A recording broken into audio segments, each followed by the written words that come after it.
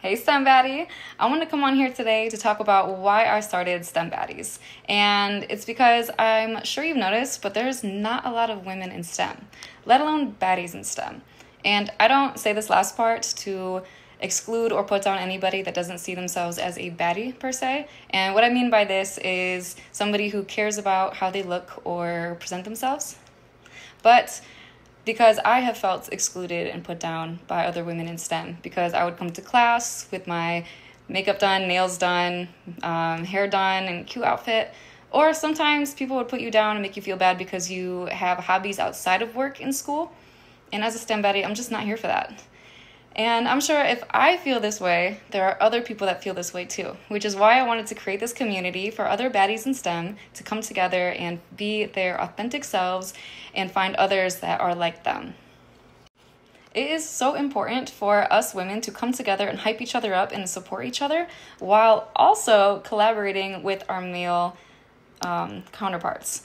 And I know this part can be tricky or even a little triggering because men can be difficult, but our key is equality. That is a big pillar of being a STEM baddie, is being able to, work well, of course, with your female counterparts. We love women, we love baddies in STEM, but also working with men is something that you will have to do. So equality, being able to work with men and women is incredibly important. So that is key. And when you become confident and authentic to big STEM baddie characteristics, you will be able to stand up for yourself against these difficult men and force people to respect you.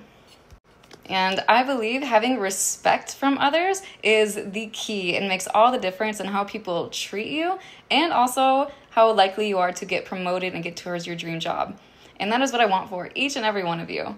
And if you have any questions about this, please comment a Rocketship emoji in the comments or DM us so that we can give you more information, more resources, possibly some coaching, so that we can help you out and make it so that you can bring every man to his knees, because you are a STEM baddie.